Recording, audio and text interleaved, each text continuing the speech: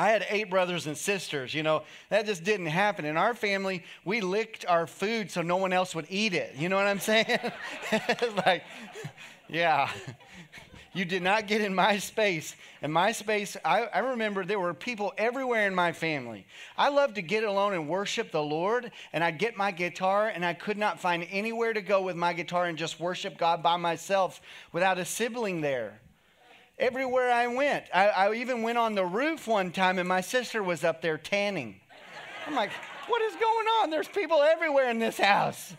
I finally climbed a tree.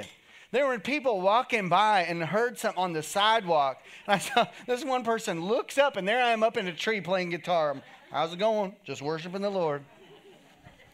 I understand being packed and crowded, but we'll get some more room here.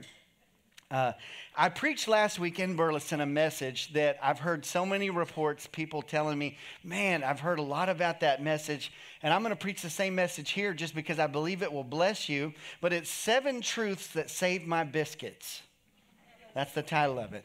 And if you know, what do you mean saved your biscuits? I had somebody ask, what are biscuits? I'm like, you don't know what biscuits are, man? Come on.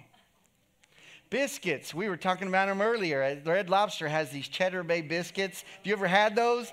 Those are good. That's God's will for your life. I'm telling you. Carol, they're so good. Ashley learned how to make them at home. Get with her if you want to know how to make those at home. There's a way to do it. But biscuits represent something good that God has for your life, or just life, okay? That's your biscuits. You want them to save your biscuits, not burn your biscuits, right?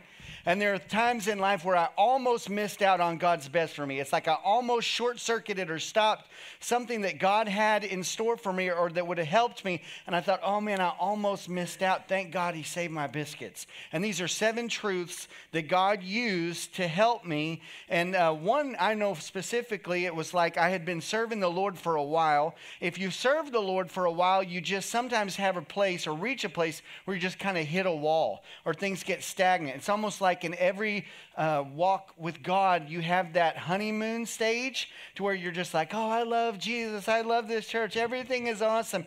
And it's almost like a childhood or baby stage too, to where you're just like, oh, the baby's so cute. It's wonderful. I love it. And as they get to a teenage stage, sometimes you can get to a place where it's kind of like, I don't know if I like being here. Teenagers can be that way. We call it teenage angst in our family, right? And so I tell Samuel, my son, don't get that way. And he won't, thank God. He stays sweet. But sometimes teenagers can get to this place where you're just like, oh, I don't know. And you're growing. It's a transition. And the hardest time in life is at the transition phase. It's the same with skateboarding, right?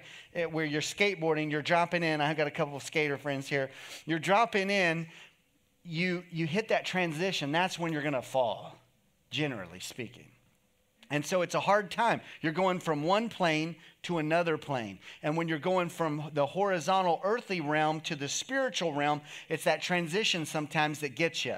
And so I want to encourage you, number one truth that saved my biscuit during that transition time is serve God from a want to, not a have to. Serve him from a want to, not a have to. You have to press beyond the have to. Oh, I have to go to church. I understand that. I grew up in this very building as a kid, going to church. And I remember my mom saying, hey, you have to go to church. Why? Well, because we've got Women's Aglow meetings. I've got to be there. We've got this wedding shower. We've got this baby shower. My parents were pastors. I had to be at everything. And so for a long time, I started getting to the have to. I have to go. And then we had Vacation Bible School. And I thought, why would they put vacation and school in the same sentence? They don't go together. Vacation Bible School? What? So I had to be here for that. But then my dad said, we're going to start a school. We had a school right here in this very room. My desk was right over there against that wall. We had these big dividers that we folded down these desks, had these little cubicles, and so there were kids all in here. Some of y'all remember that, being here and seeing those desks. And so we went to school here, and it made me realize, now we're here like every day. Why do we even have a house? We don't even go there. We're in church all the time. And I understand the have to. Sometimes you just have to press beyond that. But then I ended up getting a job as a pastor and being called to ministry. I felt like that's what God's called me to do. So then I start working at a church at 20 years old in Fort Worth. It was Calvary Cathedral International. I worked under Pastor Bob Nichols for 24 years. I was on staff there. And it was great, but I had to press beyond the have to where it's not I have to go preach, I have to go to work. It's I get to and I want to. And hopefully you can tell I love my job. I love being here. I want to be here. And so I would like for people to want to be in this place. But sometimes you have to press beyond the have to. There were times and have been times where I didn't want to, honestly. But it still works. It still does good. Even if you don't want to read your Bible, I encourage you to read it anyway, and you'll press beyond that to the want to phase. And again, my wife and I, we got married, had our anniversary, our honeymoon. The honeymoon was awesome. And then there were some times there where it was a challenge. We had to press beyond. I'm sure she had to be married to me. But hey, let me tell you, there's power in that. And you have to be married to that person. It'll keep your marriage. And trust me, it'll come back around to where then you want to. And you're like, hey, and we just celebrated our anniversary 17 years this week. And it's been awesome. That's nothing, though, compared to Jack and Judy. How many years are y'all celebrating Wednesday? 65 years of marriage. Praise God. And I'm sure Judy always wanted to be married to Jack. She never had the have to.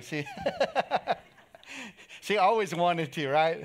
After 65 years, I'll tell you what, you can learn some things. Happy anniversary, guys. We're so excited. Thank you all for going through the have to times and getting there. But anyway, I think sometimes with God, when we have to do things for him, imagine how your spouse would feel if you said, oh, I have to go hang out with my wife. Or your kids, if you said, oh, I have to go to my kids' game, or my grandkids. Oh, I have to take care of them. You know, that kind of hurts their heart a little bit. You mean, don't you want to? And ultimately, I realize I'm hurting or grieving the Holy Spirit when I say, I have to go to church, or I have to spend time in prayer. No, I want to. And really, if you think about it, in your heart, you really do want to, because otherwise you wouldn't be here. Right? Even in the have to, you think, you know, you could not have a spouse. You could not have a husband or not have a wife, or you could not have a child, but you want to. You do it because you want to, and you love them, even through the hard times. It's the same way in the walk with God, and that where you say, you know what, I want to serve the Lord really deep down, and so I'm going to do whatever it takes to serve God with joy. You might as well put a smile on your face and say, all right, I'm going to remember what it was like when I was first saved. I'm going to remember what it was like when I was first married and when I first had kids. We used to sit there and just stare at my little son. When he was born, I'd just be like, whoa. His face, he'd just be making all these weird faces. And I just thought it was the coolest thing. I took pictures of every face. I still got them. And so sometimes you realize you're not taking pictures like you used to. You need to do that. Again, value things like you used to, and you'll watch that joy will come back that you maybe used to have, or that at one time your walk with the Lord was so powerful or so wonderful. In Luke chapter 7, verse 47, it's talking about the woman who came and broke her alabaster box at the feet of Jesus. She wanted to do that. She didn't have to. It wasn't a requirement of the law. Nobody did that. But yet she took her precious ointment and she came and she broke it and she anointed Jesus with that. And then went so far as to wiping his feet with her hair and her tears. I mean, that's pretty committed. I'm like, wow, you wouldn't do that unless you really wanted to. And that's where we need to be, to a place where, God, I really want to serve you. But in Luke 7:47, Jesus said, he's telling the people that were there, he said, I tell you, her sins, which are many, are forgiven. For she loved much, but to whom little is given, the same loveth little. You got to realize, how much have you been forgiven by Jesus? Think about that. I think I've lived a pretty good life, pretty clean. I'm I never smoked a cigarette. I never drank a drop of alcohol. I cussed one time when I was 10 and never did it again. I hated it. I felt terrible. My brother was like, hey, don't you wish it was okay to cuss? And I'm like, never really thought of it. He's like, let's just say every cuss word we know. And so I'm like, okay. And we're walking in the field over at Pecan Plantation, and my brother just starts calling blankety blank rock, you blankety blank bush. And I'm starting cussing. We're cussing everything, saying every word we knew, and some I didn't know he did. I felt terrible. After that, why are we cussing God's creation? This is the stuff the Lord has made. And we're cussing out his creation. I never did it again. I never said another cuss word in my life. And as good as I think that I might have been, and I said, this is the only woman I've ever been with and will be. In Jesus' name, amen. She said, that's right. I can tell you that I fall so far short of what it takes for salvation that I can't even begin to say enough thank you to Jesus for what he's done for me. He saved me. He delivered me. Because, again, as good as you've been, you're not good enough to get to heaven. It takes perfection to get to heaven. And who of us is perfect? None of us, right? And so, again, I say, okay, Lord, I am thankful because of what and I don't have to serve you. I get to serve you because you've loved me and forgiven me of so much. I've fallen so far short. Number 2, truth that saved my biscuit. Develop your own walk with God, not based on anybody else. Okay? Not based on anybody else. Most of the times in church, again, I've grown up in church my whole life. I've seen it where you'll have, many times in a relationship, you'll have a godly one and a worldly one. And many times in marriage or even friendships or whatever, there'll be a godly person and a worldly person. And what will happen a lot of times is if something happens to that godly person, the other person will fall away from Christ or will turn away from God or whatever, and they'll fall away because their relationship with God was based upon the godly person in the relationship. And so I encourage people always, you have a relationship with God for yourself, not based on anybody else. I'll say this to young people. Young people, have your own walk with God. And I'll say this to our young people, this is not your parents' church. Okay? This is not your grandparents' church. This is your church. Amen? And you serve the Lord yourself. And so I'm not just your parents' pastor, I'm your pastor. And so you can, if you need something, you can let me know. I'll be glad to help you or minister to you any way I can, because I understand your relationship is not based on your parents, because if it is, when you get out from your parents' house, you're not going to serve the Lord anymore. Why? Because that was mom and dad's church. Well, that was mom and dad's gospel. That was their belief. What is your belief? You have to say, as for me and my room, we'll serve the Lord. Amen? It's important to do that. And so, again, I'm asking you young people to be official members. Go to Connect class. Do whatever you need to do to say, hey, I'm a member of this church myself. And I remember being tempted when I left home for the first time in my life. I was 20 years old, had my own apartment. I'm sitting on the edge of my bed, and the thought to me came, I can do anything that I want to. Whoa. 20 years old. I was out of the house. I can see any movie that mom and dad said I can't watch, whatever. I can go anywhere, do whatever. And all of a sudden, I just started to worship God. I lifted my hands. I said, Lord, I want to serve you. Thank you, thank you. Again, thanking God, because he put that in me. It's not something natural. The nature of man is to want to go evil or to want to turn bad or to want to go towards sin. That's the nature of man. It's carnal. But yet, if you have a desire for the things of God, it's only because God put that on the inside of you. And so begin to thank him and say, Lord, I thank you that you've given me that desire and that hunger for the things of God to want to serve you. And now, for the first time in my life, I'm serving you because I want to, not because I have to. and I've got my own relationship with you. And in Matthew 24:37, it tells a story about what the end of the times is going to be like. I've seen this many times. I've gone out on the streets and led thousands and thousands of people to the Lord, one-on-one, many times in the streets. Although generally speaking, very rarely do you just meet one person on the street. There's usually two. I can't explain it. It seems like people just tend to hang out in groups of two. It's the nature of people, I guess.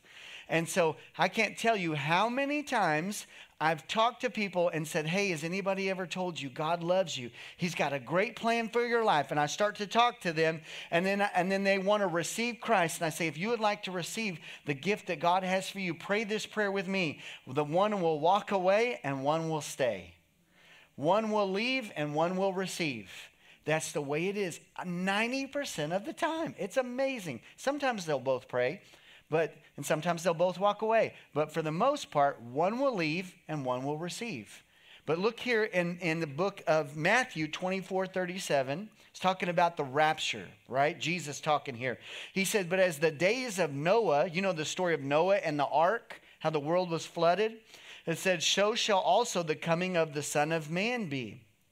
For as in the days of Noah that were before the flood, they were eating and drinking, they were marrying and given in marriage until the day that Noah entered into the ark. They were living their lives just party, hardy, marty, and didn't care. Everything's great, and there's no end of anything, and we're just going to live forever and just do whatever we want to do.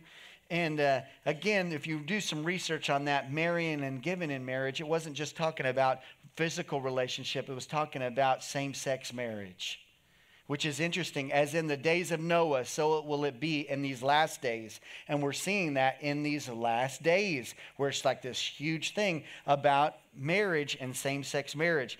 But it said they didn't know until the flood came and took them all away. So shall also the coming of the Son of Man be. It's going to hit people out of the blue. Then shall two be in the field, one will be taken and the other left. Two women will be grinding at the mill, one will be taken and the other left. Watch therefore, for you know not what hour your Lord does come. You don't know what hour that's going to be. But one will be taken, one will receive, and one will leave. And I've seen this so many times. There are people in your life that are assigned by the devil to distract you and to get you away from God. That's their only purpose for being in your life. And you've got to watch that. I see that too many times. And I say, okay, this person, their mission, they are being used by Satan to be that person to try to distract or guard or to keep you away from God. And when Jesus shows up, that person will leave. Why? Because they can't take the heat, so to speak, and they have to get out of the kitchen. And so you have to realize, wait a second, is this person speaking to me from God? Are they a blessing from God, or are they a messenger from Satan sent to distract or to keep me from being born again or receiving Christ? And it's good to recognize that. So you have to have a relationship with God, not based on anybody else but yourself.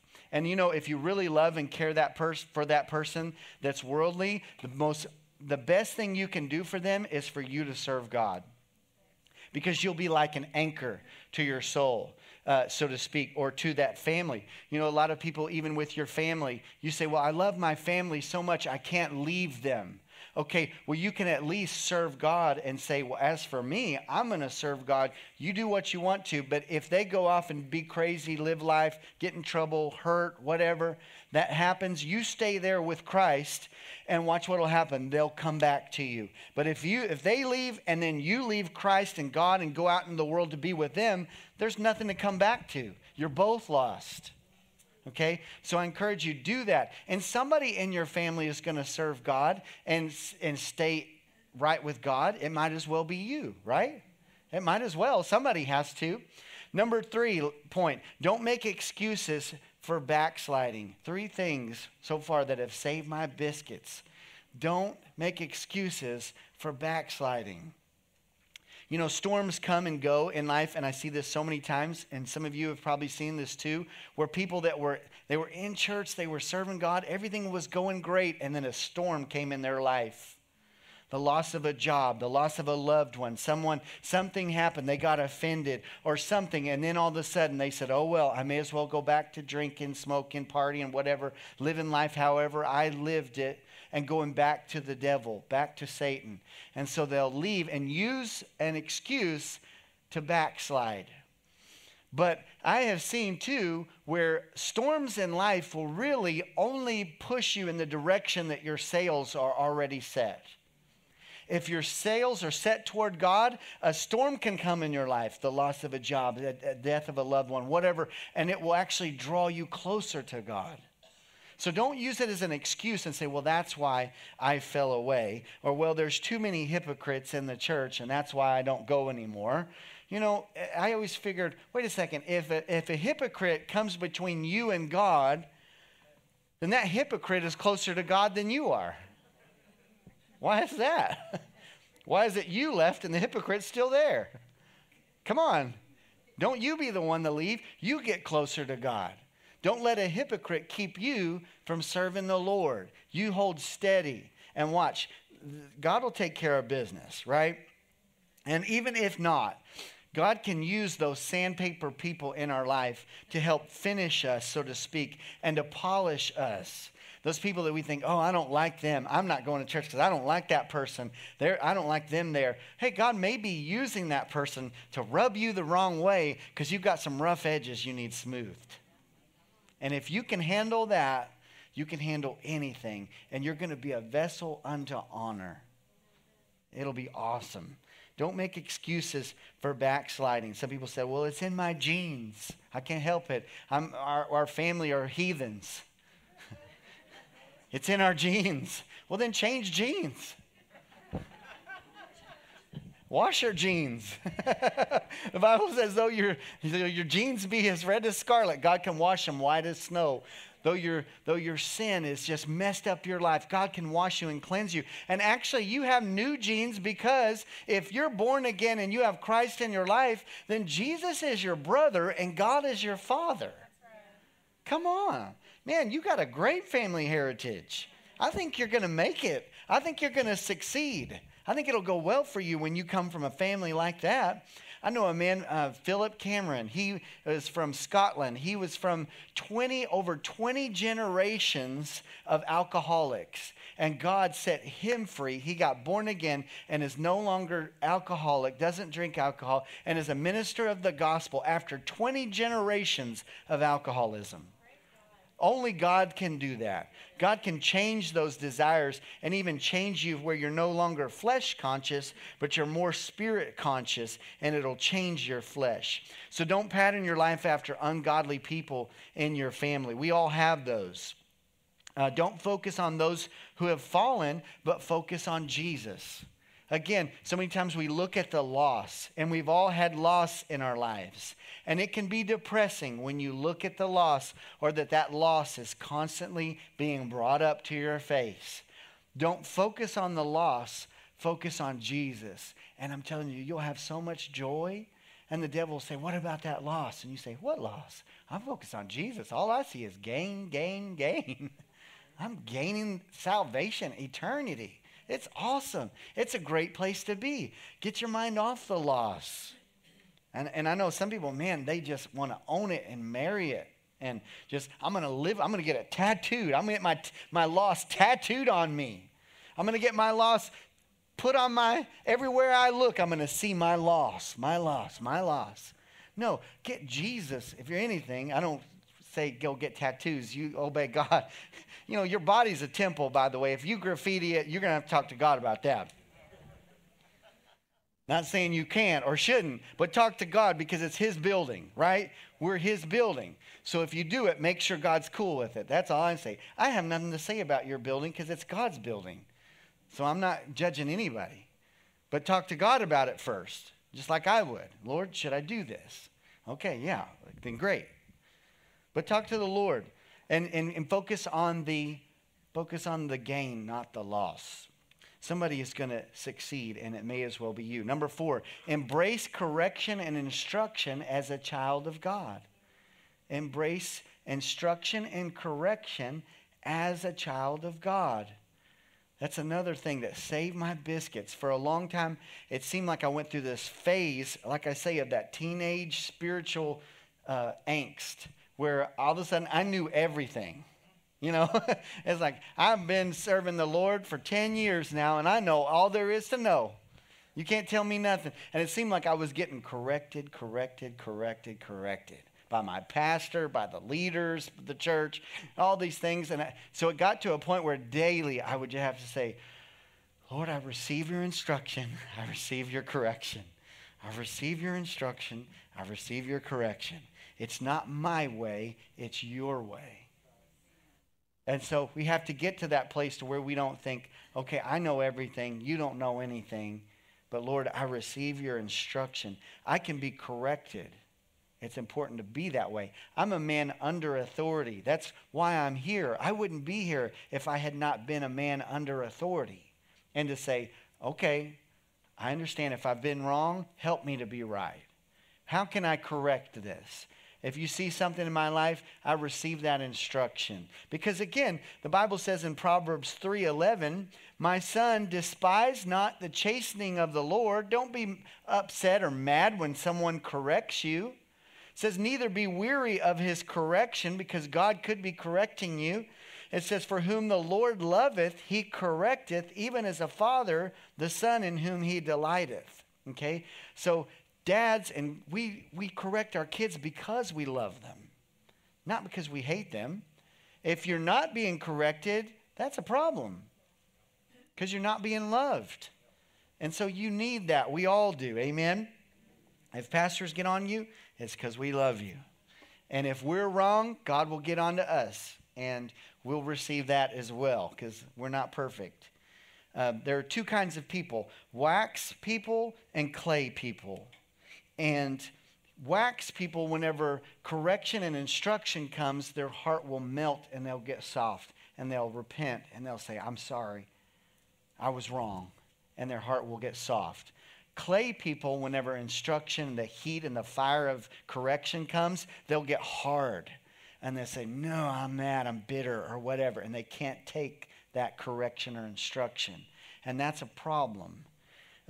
When God spoke to Moses, he said, you go tell Pharaoh, let my people go. God gave Moses a word, and it softened Moses' heart.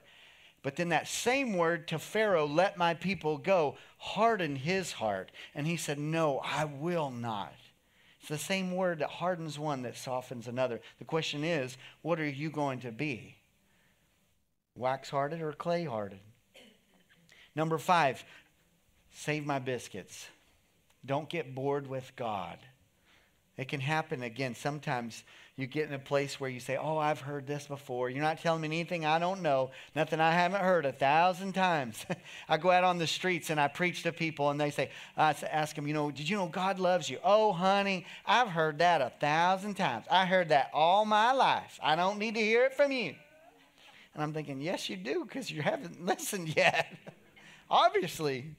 I had this guy one time, I was preaching the gospel and asked him if he knew Jesus. And he said, I don't need that. I'm a blankety blank pastor.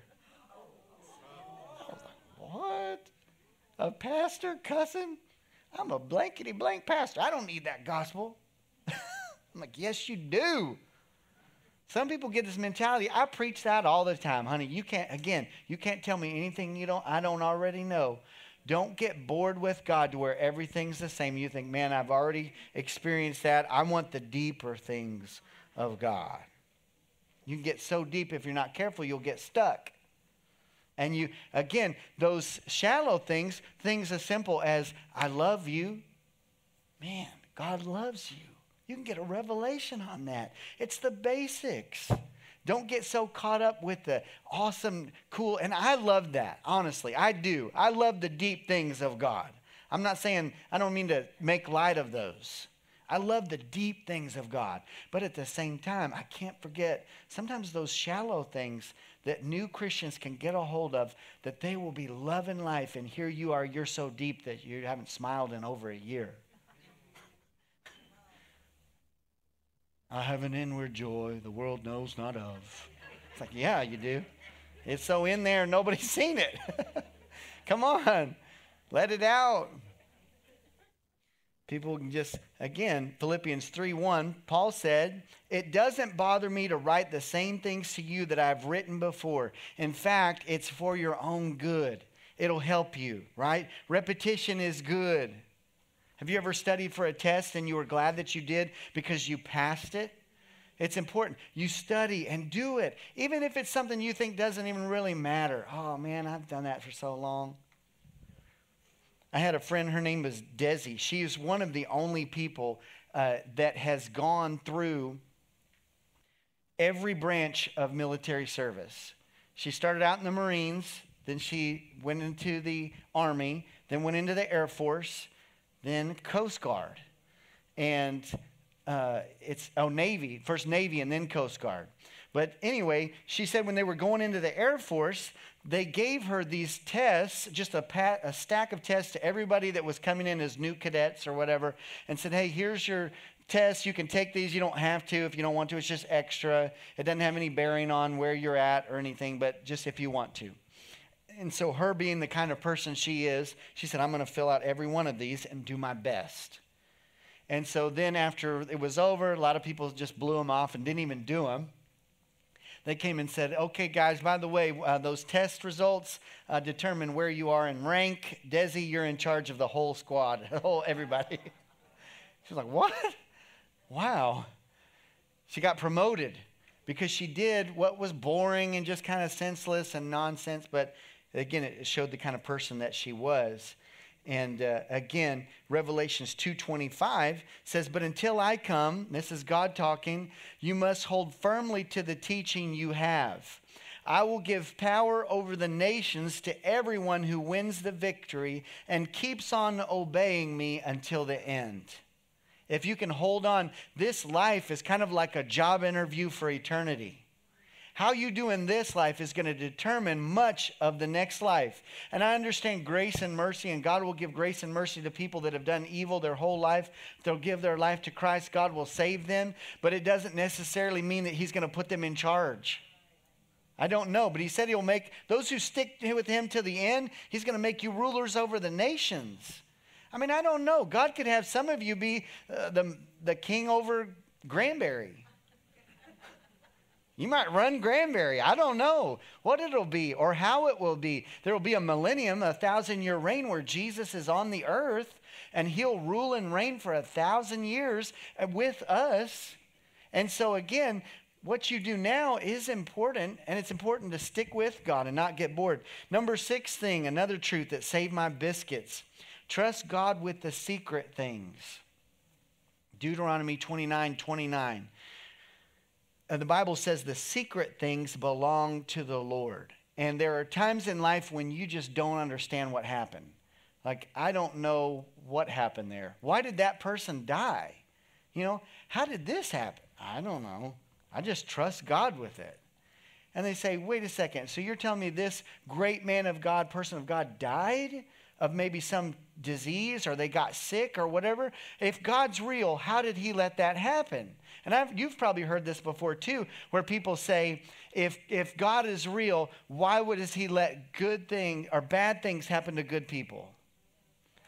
And I don't think you've heard even this more youthful generation will say things like, well, I just can't believe in a God who would let people suffer and die. Well, I don't know what to say to that. God, why did you let them suffer and die? You know, one thing, just maybe you might explain to people who don't understand. First of all, God gave authority to Adam and Eve in the Garden of Eden. And he said, the earth is yours. I'm leasing it to you for a time. You have authority. You have power. Do whatever you want to. Be fruitful and multiply. Take care of it. Tend the garden, right? And so he gave them an earth lease. It still belongs to the Lord. And just so we're clear, the Bible says the earth is the Lord's and everything in it. But he's leased it to man. And so then the devil came to man and said, hey, I'd like to get in on that lease. And Eve was like, okay, sign your name right here. And he signed in, and now he's in authority and had power, and he does things, but he only works through people to get what he wants done, and he has authority, but the lease is almost over. And when that lease is over, the devil's going to be off of it.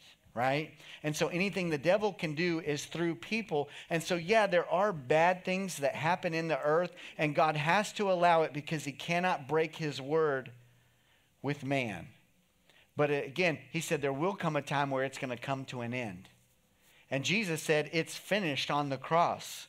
When he died on the cross, he set everybody free so that you don't have to be in covenant relationship with the devil at all. But those that don't receive him are still in covenant relationship with the devil. And that's why people do demonic, devilish things. We're not subject to those old ways, but yet we still have them in our life. And sometimes, again, I can't explain why John the Baptist was beheaded. One of Jesus' best friends. God, if you're real, why didn't you save him? Jesus, why didn't you save him? Jesus said, it's a backwards kingdom. We don't do things like you do here. We don't see death as such a terrible thing. It's actually victory. The Bible says, precious in the eyes of the Lord is the death of his saints. And man, John got a great crown, a martyr's crown. What a reward. It's like he ran for the prize and got the gold medal. You can't take that gold medal away from him. It's like, oh, so it wasn't a bad thing. James, Jesus' own physical brother, was beheaded. Again, they were tortured. Paul was beaten and whipped, and they bound him. Agabus, one of the prophets in the New Testament, as Paul said, I have to go to Rome and preach the gospel in Rome. He said, as a prophetic sign, took his belt and wrapped up Paul's arms and his legs. And he said, listen, if you go to Rome, this is how you're going. You're going to be bound. And Paul said, oh, I know. He said, you're not telling me anything I don't know. He said, I'm ready to go bound. I'm ready to even give my life to Christ. He's like, oh, no, I know that. And Jesus said, for this cause I came. I came for this. I came to give my life for Christ. 100% of it till the end. And if the devil kills me, I'll go with a smile on my face and say, your time is short. Because it's almost over. Amen? It's hard to get mad at God. And I would say don't get mad at God because God never makes a mistake. How can I blame God for anything who is perfect? He's never done anything wrong. So, again, we love the Lord. We trust him. Truths that have saved my biscuits. The secret things belong to him. And there are some things I can tell you I don't know. Honestly. And it's okay to say that. Some people need an answer for everything. Well, you're a pastor. You should know. Why is this happening? Or why is that? I don't know. I trust God. Trust can only come when you don't understand or don't know what's going on. And we say, in God we trust, right? In God we trust. Do you really? Trust only happens when you don't understand or don't know. And that's when it really kicks in. So, this scripture has saved my biscuits many times. We're getting to the last point. Psalms 119, 165. It says, great peace have they which love thy law, and nothing shall offend them. Psalm 119, 165. Remember that. Great peace have they which love thy law. Do you love the word of God? I know I do. Well, then nothing will offend you. And so next time you're tempted to be offended by somebody, and people will do things that will offend you, it's going to happen. Just say, no, great peace have they which love thy law, and nothing will offend me. I won't be offended. I have people come to me pretty regularly, and they say, I am so sorry. And I say, what? They say, I'm so sorry I offended you. And I'm like, you did? And they're like, yes, when I said that the other day, I shouldn't have said that. I'm so sorry. And I say, I didn't even think a thing about it. I didn't take offense of that at all. If anything, you were probably right. Because I just try, I don't know. I just say, Lord, I'm not going to walk in offense. If somebody doesn't shake my hand today, there's enough people here, I might not get around to shaking everybody's hand today or telling you hello or speak to you in your language. If you speak Portuguese. I may not be able to personally contact every person. Don't get offended. Just trust, hey, somebody will get around to me or whatever. And it's the same way with me. If you do something, I'm not going to get offended because you didn't talk to me or whatever. I just have learned, don't do that, because so many times you'll be mad at somebody for something and they just had gas. That's why they looked at you that way. That'd be a little crude there. I don't know. Somebody stepped on their toes and they were mad. And you just happened to catch eyes when they were like this. There have been times, man, when I worship the Lord, I'm singing, I'm like, Lord, blah, blah, blah, blah, blah. And I think, I'm driving down the road, and I think, man, if somebody sees me, they're going to think I'm mad. But I'm not. I'm just passionate about the things of God. You totally misread that. So again, don't get offended. Trust God. All right, so number 1, serve God from a want to, not a have to. Number 2, develop your own walk with God, not based on anybody else. Number 3 thing, don't make excuses for backsliding. Number 4, embrace correction and instruction as a child of God. Number 5, don't get bored with God. And then the 6th thing that saved my biscuits, trust God with the secret things. And the last one, this is a powerful one. This one we're transitioning into next week. Number 7, never underestimate the words and the power of the words, I'm sorry, I was wrong, will you forgive me? Never underestimate the power of those words. I'm sorry, I was wrong. Will you forgive me? They work wonders, and it's amazing what it will do in your life. There have been times I was wrong. I was the one that blew it. And pride would say, I don't need to ask them to forgive me. But you need to. Have the guts to leave the ruts and to say, I'm sorry, I was wrong. This has helped in my marriage so much, just to let her know I blew it and I'm sorry, I was wrong. We all do, right? But if I never apologized, that would just stay there and stay there and stay there. And so it's important to come back and to say, I'm sorry.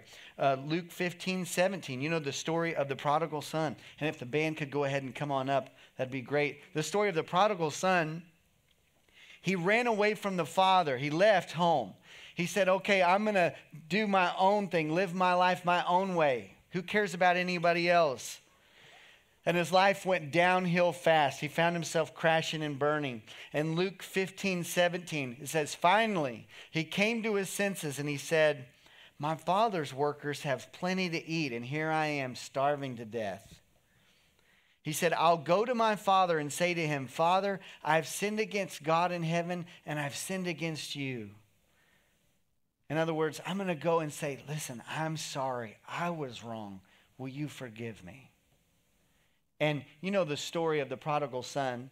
The dad, when he came home, he said, put a ring on his finger, put a robe on his back, put shoes on his feet, kill the fatted calf. Let's have plenty to eat. It's going to be awesome. Let's celebrate and party because my son is home now. That's what you get for saying, I'm sorry, I was wrong. Will you forgive me? If someone asks you that, please don't ever say, well, I'll think about it.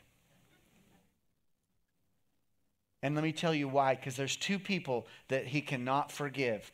God cannot forgive 2 people. One is the person that won't say, I'm sorry, I was wrong, I repent. And the second one is anybody that won't forgive others.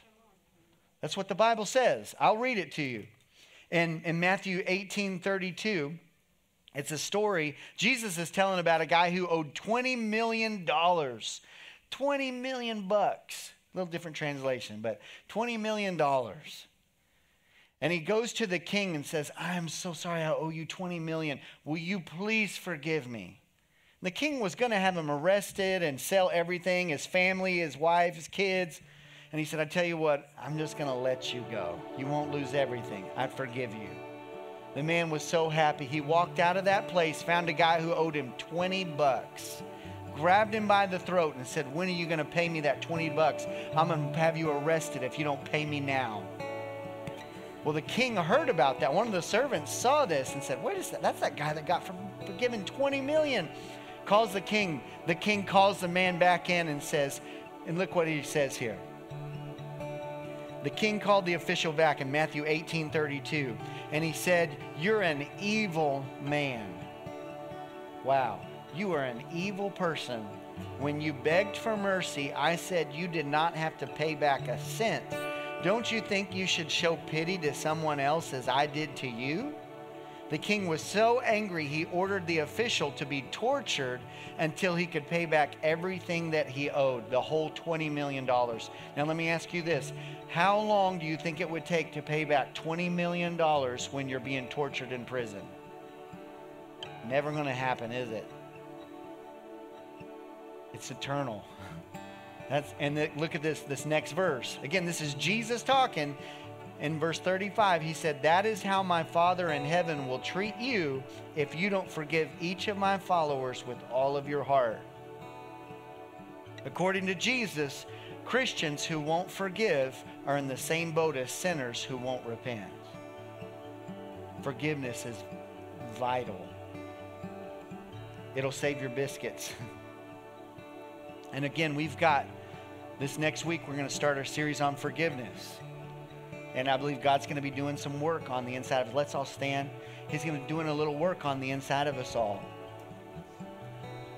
And I know it might be a challenge. I don't know what you've been through, but some of you have been through stuff that is so hard. If I knew, I would say, I wouldn't forgive him either. But that's not what God says. You say, well, if you knew how I have been hurt, you would be mad too. And maybe so. But you know what? When you forgive people, it doesn't make what they did right, but it does make you free. It sets you free. Because you think you've got them in bondage behind bars of unforgiveness, but what you don't realize is you are behind bars of unforgiveness. You say, wow, I'm the one behind the bars. And when you set them free, wow. So I want everyone, bow your heads, close your eyes, search your heart. Ask yourself, is there anybody that I'm holding unforgiveness to? And I tell you how you can know whenever you think about them, you have that sinking feeling of, oh, I don't want to even think about them. I don't even want to see their face. You just see their face and it makes you mad or angry, or that thought comes back up, or that bill that you keep getting because of them that you have to pay every month, or that thing that keeps, it's a reminder every week or whatever of your unforgiveness toward that person. I want to encourage you, release them and let them go. Forgive them in Jesus' name. And I just pray and I release every person here from any spirit of offense. We command any voice that's been speaking into your life from the devil, even if it's another person that's been speaking into your life, trying to hinder you or stop you from getting with God. In Jesus' name, I bind that spirit and command them to go. In Jesus' name. And I pray, let every spirit of offense be gone from this place. In this church. You have no place here. Lord, I thank you. We have a spirit of forgiveness so that we can be forgiven. If you're here this morning and you say, I want to receive that, maybe either you might want to get saved or say, I'm sorry, I was the one that was wrong. I repent. I change. If that's you, I want to pray for you. If you're here and you say, no, I'm not the one that needs forgiveness, I need to be the one to release forgiveness, I also want to pray for you because you're in the same boat. If you're here and want prayer on either of those two things, to come back to God, say, I'm sorry I was wrong, or I want to release forgiveness to somebody else, just lift your hand right now and say, pray for me. I see that hand. Thank you. Hands going up. 1, 2, 3, 4, 5, 6. Any over here in this section? Just lift it up. Wave it at me. Say, hey, I think I see that hand in the back. 7, 8. Pray for me. I'm telling you, God's going to touch your life. There's a reason why you've been having the problems you've been having. It's that unforgiveness that has been stopping you. But wait till you get this out. I'm telling you, your life is going to be awesome. Oh, and I encourage you, Bless those people that have done you wrong. That's the most amazing thing to do. When you bless them, and when you think about them, you don't cuss at them anymore. You think about them, you say, Lord, I pray you bless them. God, help them. You say, wait, what? Why would I bless that? Why would I bless them?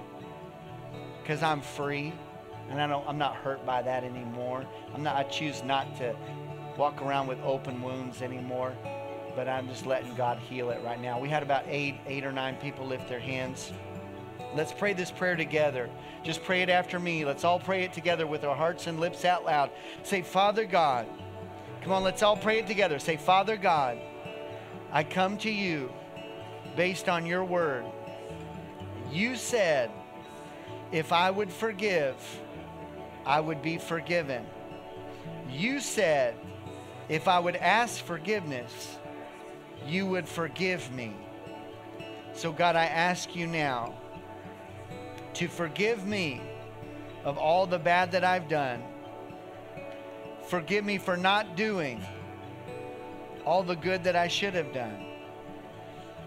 And God, I right now, as a faith act of my will, I forgive anyone who has done me wrong. God, I pray you've blessed them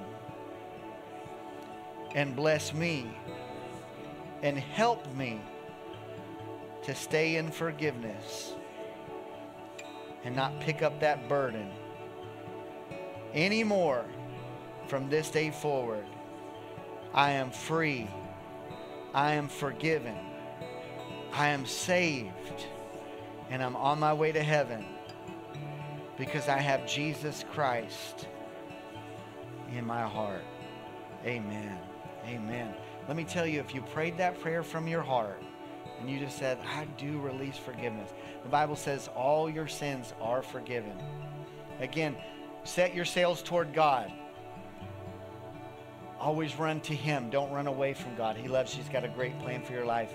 Encourage you, youth, come out Wednesday night right here. This is going to be a party. We're going to have this whole place transformed into Hawaii. It'll be awesome. And so again, what time is that Wednesday? 7 o'clock. And then small groups start. If you have a small group, get in one. If you don't, where can they get information for that? At Guest Central or on the website. Find a small group. Some of them go into the deeper things of God, and if that's where you can swim, swim in the deep end. Some of them are a little shallow, so if you're going to the shallow part and you say, hey, I don't like the deep yet, or I like that, then we have a group for you as well. And there may be somebody, again, if we don't have a group for you, start one. We'd love to partner with you in that and start sending people to your group. Because I guarantee you there's somebody that's right where you are and going through the same things you're going through. Amen?